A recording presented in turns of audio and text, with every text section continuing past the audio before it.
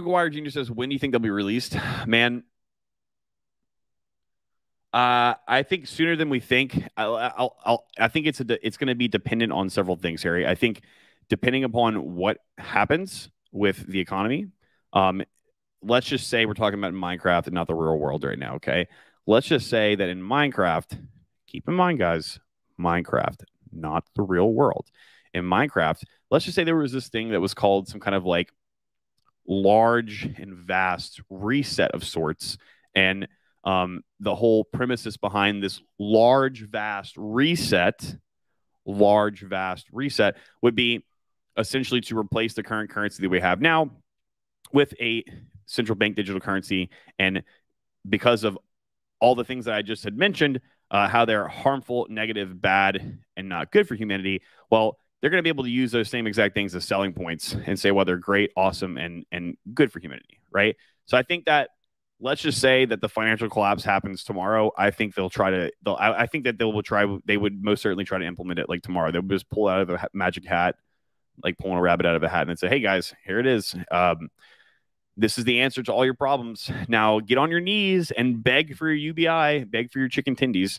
And if not, Harry, then whenever that happens, and if it doesn't happen, well, then I don't think they're going to do it because it's going to be very hard to force people into a different currency, right? My belief has always been that they're not going to want to force people into a different currency. They're going to want to coerce people into it. They want people to ask for it themselves. Hey, our currency is really fucked up. It's really bad. Our economic system's messed up. Can you please do something over there, Mr. Government? Mr. Government, Mr. Ice Cream Man, can you please do something? Mr. Jerome Powell, can you please do something? And then when that happens, kind of like, let's pretend I know this is a sock. Let's pretend this is a magic hat. You guys need some help? Yes. Look at this that I found in here. This is our central bank digital currency. Here you go. Oh, thank you. Thank you. Thank you, Master. Thank you so much. We appreciate your central bank digital currency. New Horizon says maybe they'll collapse the dollar and then have people buy into CBDC. Yeah, it's what quote unquote buy into. Yeah, so I know that's what I'm thinking, right? The big companies will pay their wages in CBDC. This is how you join the systems. Yep. Yeah, that and there's another way too. They could just start implementing these like UBI to select several like what have they done in China so far? Because we've seen that they've already implemented the digital yuan in China, right?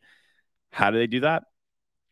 They basically treated it like it was the lottery, and they were like, "Hey, 16 whatever, I don't know the exact number, guys, but they were just like this amount of number of lucky people enter in here, and you guys could win $1 million of our currency, and it's going to be for testing purposes only."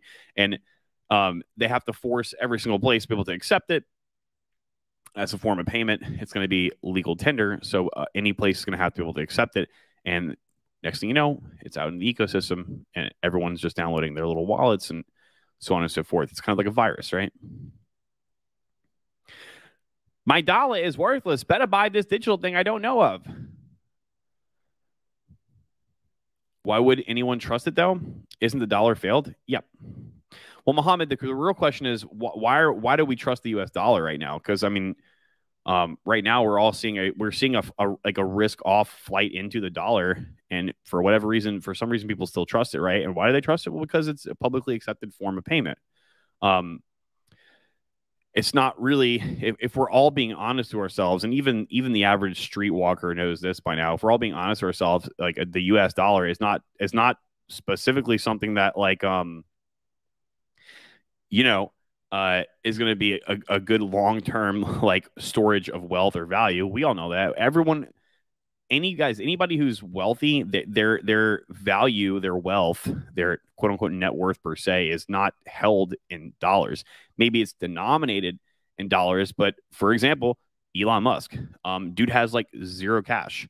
He just owns assets and he takes debt. He takes collateralized loans against his assets, and since debt is tax free, he's not paying any capital gains on any of that stuff, and he's able to live the life that he wants. And basically, all he really has to do is pay the interest on those loans.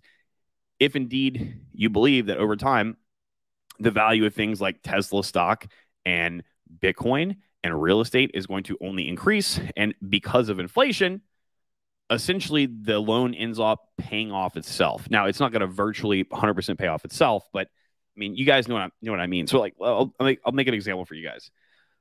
If so, like, Bitcoin is $40,000 right now, and I take a loan against one Bitcoin, and let's say it's a 50-50 LTV loan. So I give them one Bitcoin and it has a value of $40,000 and they give me $20,000 cash. All right. So they're double collateralized. I'm double collateralized on my loan. And the only way that I would get liquidated would just mean they would sell my Bitcoin would be if that Bitcoin dropped below like $20,000. Okay. And if it was going to, or they thought that it was going to, I would just simply be able to add cash to that, or not cash, add Bitcoin to that loan, to my collateral position. And then I wouldn't get what's called margin called. Okay. Now, I do that in the year 2022. And then next thing you know, it's the year 2030. One Bitcoin is now worth $1 million in Minecraft. Right. And that $20,000 loan that I have with $40,000 collateral, let's just say I paid about $2,000 of the interest on it, and the collateral that they have now is worth $1 million. So basically, I could just go to them and say, "Hey, you guys I'm way over collateralized on my position for this loan. So how about you guys give me back 99% of my Bitcoin, and call it a day." And then I'll just, then you guys could have what's left of the position. And basically, by doing that, you've essentially paid off your loan, because the value of the asset that you have a collateralized loan against becomes appreciated to the point to where, like, you basically just made free money that was tax free. I don't even know how we got into that. That was quite the Muhammad. I don't know how we got into that, but I hope that was useful. It was quite the